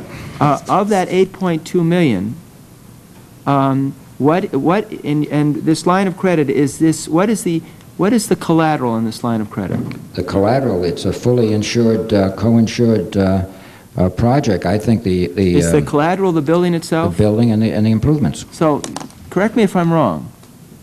You basically succeeded in getting Central HUD to allocate a number of units for a project which you and your partner had to put nothing down on, and that the collateral for the line of credit was not your house or something else. It was simply the project itself. Is that correct? I don't think that's correct in the early stages. I think in the early stages you have to... Is it correct now? When it's completed, when the final signing is over with, then it will be correct. But in a very short period of time, you and your partner will be able to walk away with $2.4 million. Not before at least 4 years, I think the program is. Well, you know, even if it's 2 or 3 years, but your return on your own equity, your own investment is zero, and your return is $2.4 million. If the project went under after you got your tax credit, what liability do you have to the project? If the project doesn't function, I think, for 4 years, we have responsibilities, I think, to those who bought the tax credits. You have what? Responsibilities back to those who bought the tax credits. There's some varying degrees. If you can get it beyond if you can get this project to go, according to your testimony, to the best of your knowledge, to 4 years, and you can keep it operating for 4 years without foreclosure, you can take away $2.4 million. You and your partner, you could literally walk away from the project. Well, I think the answer to that question is yes. I don't know that. Can I add one thing? Because, as I said earlier, that I would really like to discuss public housing in ways that interest me, which don't revolve this. One of the things that's apparent when you look at these programs after you get into them is that they're not good programs, in my opinion. That the doing of them is front-loaded, so that you make a profit when you do them, when you put it through, and you're suggesting you can walk away with $1 million in this case, or some percentage of the tax credits. There is actually no incentives to keep these programs going. That's why I think that HUD looks at so many failures. And that when you asked me the question about $28 million in rent subsidies over a 15-year period, I may not have been direct with you, and you may have thought I was less than knowledgeable on that. What was bothering me with that question was that, at least in this particular project, and again, it's a long answer, and I apologize for it, there are enormous social implications in the type of project it has, which I don't think the rent subsidies are adequate. I mean, they may be adequate to put a roof over people's heads, but they're not adequate to build the services that are necessary to keep these going. And what the answer I'm trying to get to you is that you build a program together that says, I guess what you're saying is correct. Carmen, you want to go do a development, you put it together, you do a decent job. I think everybody's agreed that we've done a good job on the project. We've done the best we know how. We've put it together. You sell it out as a limited partnership. You walk away with a profit. And then you look at the ongoing 12 or 15 years, and in my opinion, it doesn't have the economic incentive at that end of it for people to do a real good job. Yeah. Well, that's the problem. Yeah, I think that's very insightful, and you're speaking from first-hand knowledge. Really, the project, was it housing people when you bought the project, when you bought this? Were there people living there? I think it was roughly empty. Now, I'm not absolutely sure of that. Plus, it was deteriorating, or had deteriorated in such a state that the city of Arlington was concerned about it. Well, this was not a substantial rehab. It was a moderate rehab, which means only two major... No. This was not a substantial rehab. It was a substantial. No. By definition, it was a moderate rehab. No. By definition, we maintain, and I think, and again, Benton is the one in this. Benton maintains and has maintained, I think, that it was a substantial rehab. Well, then, if it was a substantial rehab, you shouldn't have gotten funded, because we eliminated the substantial rehab. If I'm in. Well, maybe I'm using the wrong term. Okay. Right. Well, no, but you know. Let me just say to you that yeah, okay. It's just to substantiate, it was Section 8 mod rehab units, right. And that's really what we've been discussing. Yeah. It really, very candidly, the whole project was really a ripoff to the taxpayers, because, and I know you wanted to do good, but it was. You know, you had over 200 units out of the 316 that are one bedroom. Isn't that correct? 190. You have 190 one bedroom units. So how does a mother and a child live in those units? The town of Arlington knew the composition of the property, but I think a mother and child can live under HUD regulations in a one bedroom. No, I know they can, but you know, pretty bad. Well, the appalling part of this, Congressman, is that we've had terrible control problems in keeping more than a mother and 2 or 3 children trying to get into those apartments. Well, no, exactly. We should have spent money on moderate rehab on a project that had more than one bedroom, and we should have, it seems to me, have had a project where the developers were willing to risk some of their own capital, and we should, you know. You're not suggesting that we did it in any way that wasn't legal, though? No. I mean, the economic incentives in the program, I think, are exactly as we did it. And I don't want you to leave the term, if I can help it, on the record that it was a ripoff, in the sense that there are, you know, we have 325 single women with children in that project. We have only 35 husband and wives. We have, I think, something over 400 children there. So there's about 800 people that without this project, I guess, wouldn't have any place to live. Now, if you say to me No, wrong. Because what we should have done is take the $27 million of mod rehab and the $3.2 million of tax credits and given it to a more worthy project. That's what we should have done. And the sad thing is that whether you like the characterization or not, you had influence with Samuel Pierce, and Samuel Pierce, evidently had influence with people around him, and you were funded. It's almost so obvious. I don't think I need to drag it out. I've heard enough. I've heard enough in these entire hearings. I'm getting tired of hearing the repetition of it. But this will go down as one of the more finer Whitney samplers that you've talked about in past. And I thank you, sir. I really do. Thank you very much, Congressman Shays. I'd like to go back to several issues I was exploring, some new ones. Subsequent to that meeting with Mr. Pierce, did you have any other communication with him, by telephone, by correspondence, or in person? Relating to this. Well, first relating to this item, and then... I don't know.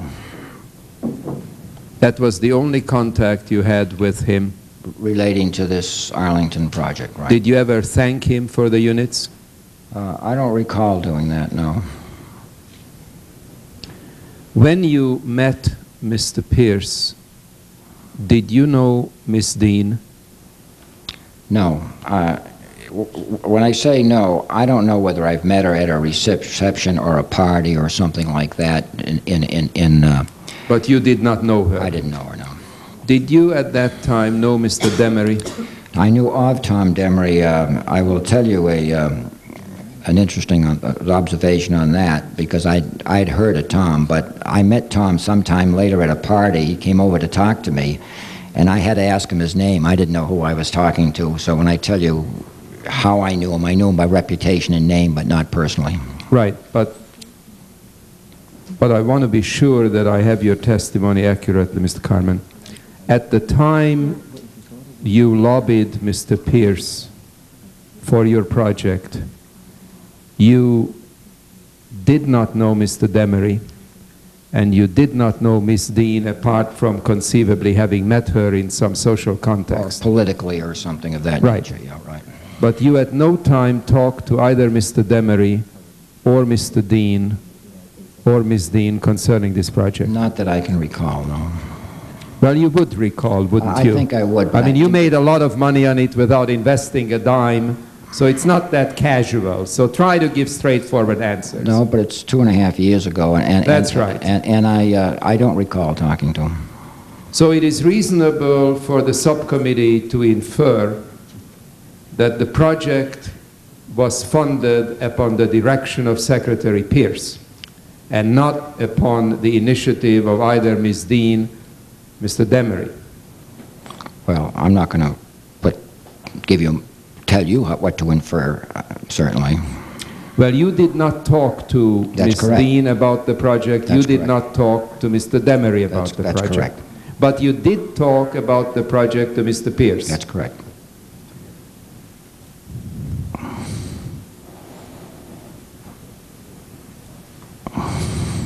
Benton Mortgage did the mortgage on this. That's correct. The Inspector General claims that they over-mortgaged it by $2 million.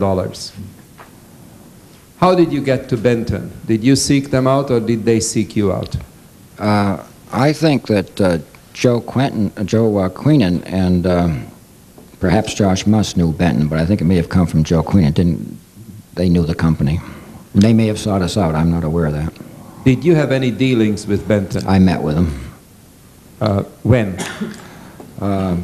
Before we accepted, I guess, their offer of mortgage, to give them do the mortgage. Where was this meeting?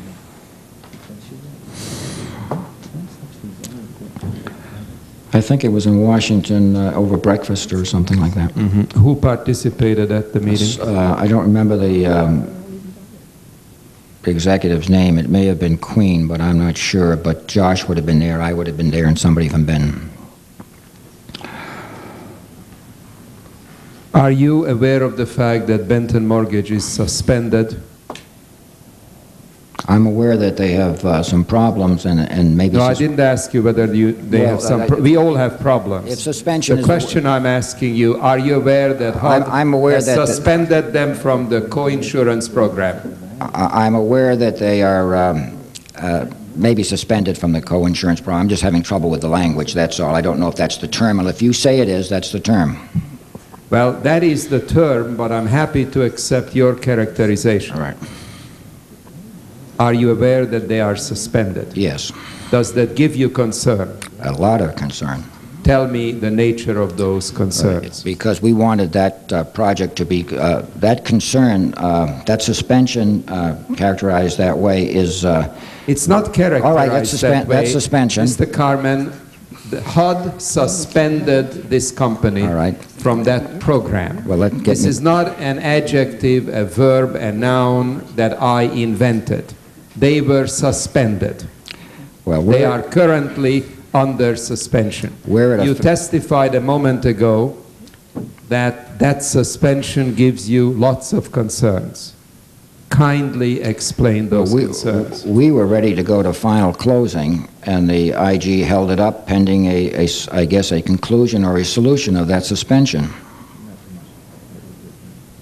What, in your understanding, does the Inspector General find problematical with respect to this mortgage? I understand that the problem is that Benton, us, and HUD did the project according to the handbook and according to the rules, and we think we did it right, done it according to the rules. When the IG reviewed it, he had a different way of interpreting and figuring it out, and his conclusion was that it didn't fit the program which Benton had okayed it done under, and there was a $2 million difference. That's my understanding of the difference. Now, assuming that the Inspector General is correct, what will be the scenario unfolding with respect to this matter? We don't know. Have you discussed it with your We've discussed it among ourselves. We've discussed it with our attorney. We've discussed it with Benton. Our feeling is that everything that we did was appropriate, that it was done right. It was done under the okay of both Benton acting as a co-insurance for HUD. It was done under the people who were watching the project, and that we're being penalized after the fact, not before the fact.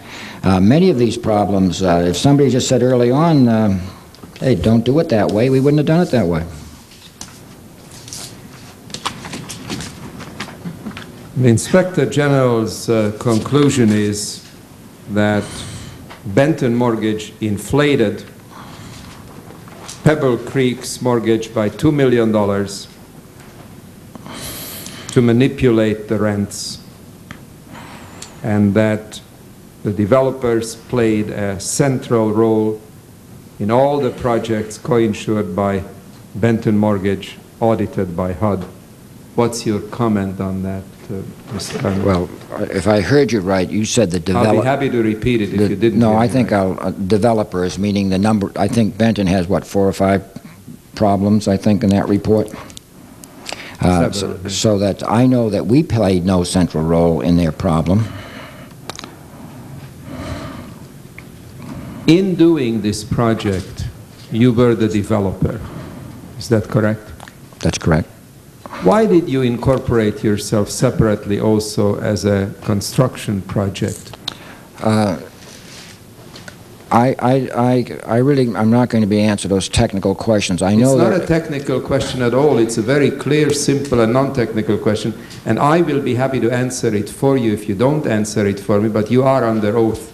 Did you, in connection with this project, as a developer, also incorporate as a construction operation? I believe so. And why?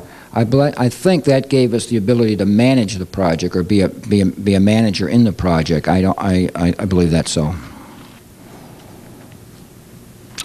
You do not think that that legal maneuver was so that an additional fee be received for the construction? I think that's what we got for managing it, yes. Could you have done that as a developer without a separate incorporation? I suppose so. Well, do you suppose so? Is the answer yes? I don't know. Well, the contractor would have bid that. Well, weren't you the general contractor? Yes, but I mean working with the contractor. So, but when they determined the total mortgage of $8 million, it's based on whatever costs you put in as the general contractor. Is that not true? Well, it has to be approved. If my memory serves me right, everything the architects do the requirements under, I think, the HUD We can't rule book. hear you, Mr. Carmen. The architects do the requirements under the HUD rule book. It's pretty well specified what has to be done, and I think that's where the totals come from. But don't you understand my ambivalence here? It seems to me that you have a lot, the greater the mortgage, the better off you are for your rent subsidies. Isn't that correct? The higher the mortgage, I'm not sure whether the mortgage affects both the rent subsidy and I think the tax credit, both of them. Yeah. So that has to be done within guidelines. I think that's the reason for the guidelines. You just, I don't know if you want to ask anything in writing, but it just, this is a very troubling aspect of this project. I would be glad to give you... well, it becomes particularly troubling in terms of the earlier comment about the payroll slashing of which you were so proud. You were milking this program in many ways. You were milking it in terms of tax credits, you were milking it in terms of rent subsidies, then you were milking it by establishing a fictitious little company, a construction company, which was you, which got an extra fee, which was built into the cost. So the comment of my distinguished colleague about a taxpayer ripoff, I think, is an understatement. There was no reason to create this extra company except to build another fee into this whole operation. I will provide the reasons in writing, if I may, all right? It has never occurred to you until now. I assume we've been working with accountants. I'm sorry, I can't. We've been working with accountants. We've been working with lawyers. I assume that what we've been doing it in accordance with accepted accounting practices and everything else anyone else does. I don't see it as a ripoff. I see it as just the economic process at work. Now, I'm not going to, I mean, I will answer your question in writing and be more complete. Our Chief Counsel has a question. Thank you, Mr. Chairman. Mr. Carmen, you have referred to Pebble Creek as, quote, a winning project. Before the mod rehab program became a discretionary one, there were certain criteria in the selection process. Those criteria included the experience of the PHA in mod rehab, track record of the developer, and the need. Applying those criteria to this project, you had a PHA which had no experience whatsoever in the mod rehab program. You had a developer who this was their first foray into mod rehab. With respect to need, as Congressman Shays pointed out, there was a need. The need was for 3-bedroom apartments for families. 60% of this complex is 1-bedroom. My question is, under whose criteria was this a winning project? I guess the criteria that I set when I made that remark was that we had provided decent housing for poor people, so it wasn't as complicated as yours. But that's not in comparison to, say, Congressman Wise's district in West Virginia, which did not get any mod rehab units. No, I'm not qualifying that way. But no. see, that's the whole purpose of the program. What HUD was supposed to do in making awards is balance the needs, not just whether Arlington, Texas needs it, but how does that compare to the need of, say, West Virginia? And I think applying those and applying objective criteria, this was not a, quote, winning project. Well, Counsel, again, not to be combative or anything of that nature, because I understand what you're saying, you have to believe when you see the people living there, and if you ask them whether they thought they were the highest priority, I think they would tell you they were. But do you think they would tell you that they would be much happier in a 2-bedroom apartment than squeezed into a 1-bedroom? Yes. Yes. Thank you, Mr. Chairman. Is there any additional statement you'd care to make, Ms. Carmen? No. On the basis of the document the subcommittee supplied to you that you expressed surprise and distress over, do you believe that your meeting with Secretary Pierce resulted in the awarding of these units to you?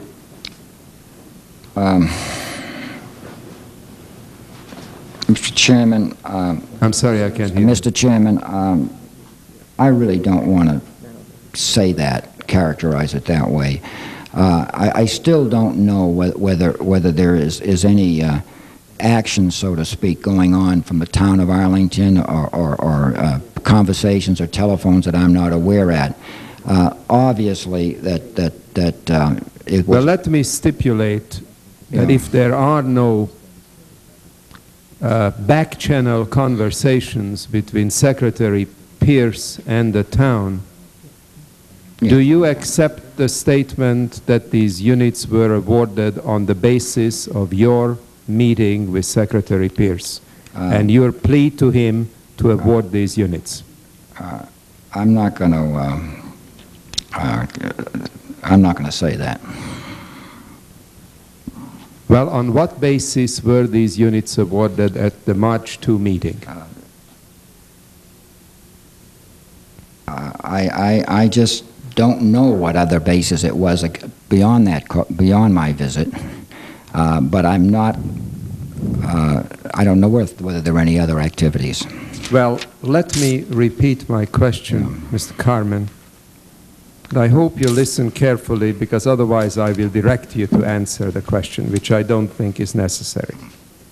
Assuming that there were no contacts between HUD Washington and the town of Arlington on this project prior to your meeting with Secretary Pierce, assuming that HUD Central found out about this project as a result of your meeting with the Secretary, who on the basis of this evidence directed either Ms. Dean or Mr. Demery to fund the project, is it reasonable to assume that your meeting with Mr. Pierce resulted in the units being awarded? With those assumptions, I would assume that the Secretary used his discretionary power and did exactly as you're suggesting. Well, I believe that is in fact what happened. I think it's important for you to realize, Ms. Carmen, that we consider you an honorable person. You have been very successful in the private sector. You have had high positions at GSA in our diplomatic service. And everybody wants to give you credit for your achievements. I don't think it is helpful, either to you or to the process, to have such a painful and difficult extraction of obvious facts during a congressional hearing. You could have said what is obvious to everybody,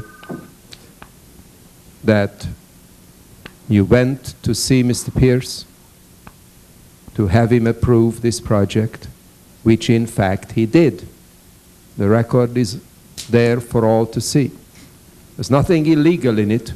Mr. Chairman, it was very highly questionable in terms of the established process, because as you know, the established process would have called for the housing authority to determine the need, which it did not, for the housing authority to apply, which it did not, the housing authority to engage in bona fide advertising, which they surely did not, because they advertised in a very small circulation paper when there were much larger circulation papers available.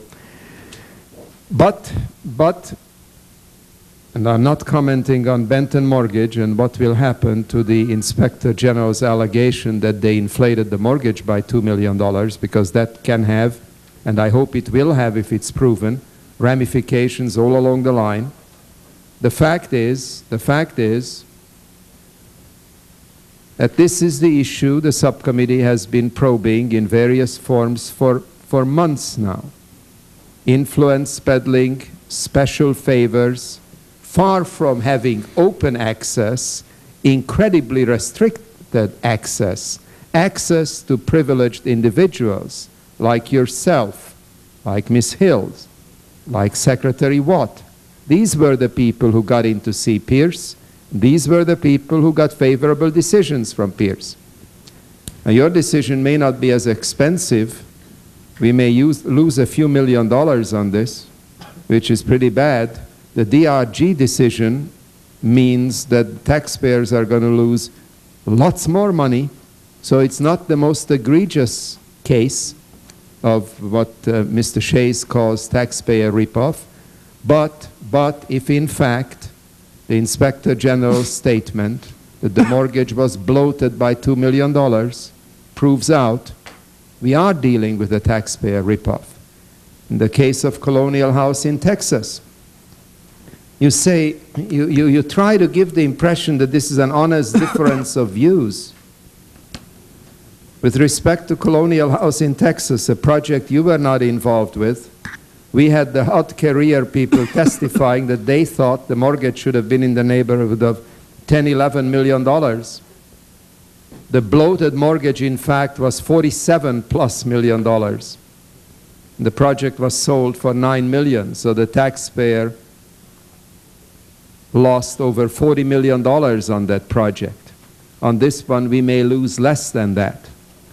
But I think self-righteousness is not called for in instances like that, and self-righteousness is particularly not called for when a child of 6 clearly sees that Sam Pierce, contrary to his earlier testimony, when he claimed he engaged in no funding decisions, did engage in a funding decision. Here again, he made this decision because under oath you are telling me that Demery didn't do it for you, and Dean didn't do it for you. You didn't see them, you saw Pierce, and lo and behold it happened. Well, lo and behold it happened because Pierce made it happen. You went in, you asked him for a favor, and he complied. Those are the facts in this case. Now, nothing illegal, highly questionable, highly undesirable. This is the sort of a thing that Jack Kemp is trying to prevent in the future, and we will do our best to help him. But I think it's important to sort of set the record straight. And I'm getting very tired of the repeated pleas which we heard verbatim from Jim Watt, who with great self-righteousness said what a wonderful thing it is that he provided housing for poor people. No, he didn't. He provided himself with a fat fee for influence peddling. That's all he did. Had those funds not gone there, they would have gone elsewhere, and they would have done more work, more useful things for people who desperately need housing. Those are the facts in this case. You're free to make any comment you would like, Mr. Conner. Well, I've got to tell you, I kind of appreciated this hearing. It may be the political kind of animal that I really am, and I would like to leave you with one thing, because I could walk out of here today and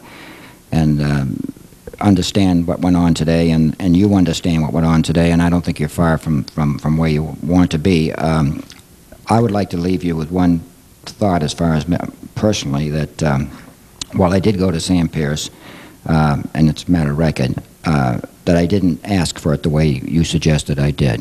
How did you ask for it? If you knew me, just as I said previously, I went in and told them that the town of Arlington was coming in with a request, that I hoped it would get consideration. I thought it was going to be a good project. And when I said that, you're 90% right, because I knew I would hope he would take concern on it. But I did think that there was some process there where if it was the best one, or it was competing with the best one, that we would have a chance to win it. Okay, that it wasn't a case, as you showed me today, on what happened, which frankly kind of embarrasses me. I think it's enough said on that, because as far as I'm concerned, because I think you've shown me something today that I didn't particularly like to see, and I appreciate that. One thing that I would like to say before I leave here, which may be a little longer thing, but I'll shorten it, is because I do genuinely have an interest in housing. I've had all my life, and spent time in it in Manchester and in the state of New Hampshire, Washington, and think a country that has 25% of its people poorly housed and poorly fed and poorly health care is not a very rational way to run a country. I've looked at the problem that you've been exploring and watched it develop from a little different perspective, which is probably why I wasn't as well prepared as maybe I should have been in terms of numbers and things like that today. And what's occurred to me as I've watched it is many of the losses and the waste and that you pointed out, and I'm not pinpointing it on consultants. I don't want to get into discussion of defending them and not defending them, is not really properly applied to a housing program that hasn't worked over 30 or 40 years and is more experimental than it is rigid, the way HUD tries to do it or the way Congress tries to do it. And if we applied the same rules to housing as we apply to the Defense Department, for instance, in which you bring a B-1 bomber in on stream, or you start to experiment and develop it, and the cost overruns and the expenses go up, and some weapon systems work and some weapon systems don't work, and you try to go on to the best weapon system that we have. If we had such a program with housing, we would all be discussing a different kind of thing rather than a concept which doesn't work. And let me wrap up by saying what I found the most appallable, the worst part of public housing, if you want to call it that, is that we've now sanitized it with a word called affordable housing, which is all right for part of the unemployed segment. But when you start, or the unhoused segment, but when you start to get down to where people really have problems, 15 years ago, I went to a housing project in Manchester, New Hampshire that had a drug person supposedly selling drugs and threw him out of the housing authority when they told me I couldn't do it. I mean, laws and everything else, but he was disrupting a housing authority. I've been in authorities and in projects in which I know that 10% of the people, without going on a long time, can destroy a whole housing project. What I'm saying to you, that when an IG looks at the $28 million or the rent which they've allocated to what I would call a project that's going to be devoted to those who have real social problems, the reason these projects are not working and the reason they're failing is not because there's too much money in them, there's too little money in them. You cannot put just a roof over their head and a rug under their feet. You have to provide social services. Yeah, I mean, if we were going to run Pebble Creek correctly, we would have a social coordinator in every building. We would have a police officer or some kind of security in every building. We would have all kinds of assistance to those people that would have to be there, or those projects themselves will not make it. So I would just suggest to you that when you get through with those of us that haven't done things as well as we should have, or haven't been as mindful maybe of some of the things we should know, that I would, as you develop new housing program, I think you ought to try to be very innovative and get off on a new track. That's all I'm saying. Well, I think it was very helpful, and we appreciate it, and we want to thank you for your appearance, Mr. Carmen. We are anxious to move on to meeting the enormous housing needs in a manner that will be far more cost-effective and which will exclude possibilities for abuse of one type or another. This hearing is adjourned.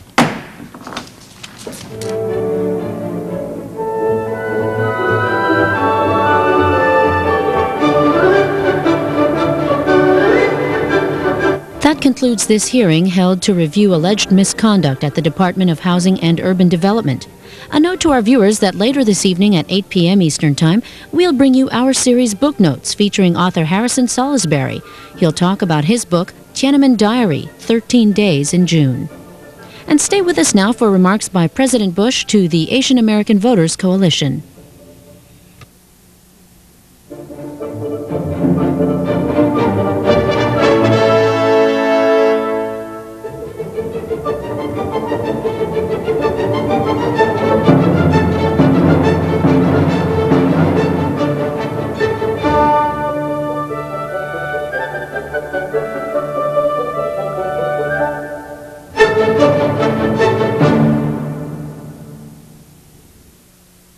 C-SPAN is the cable industry's public affairs network. Since 1979, C-SPAN has provided nationwide audiences an insider's look at the democratic process.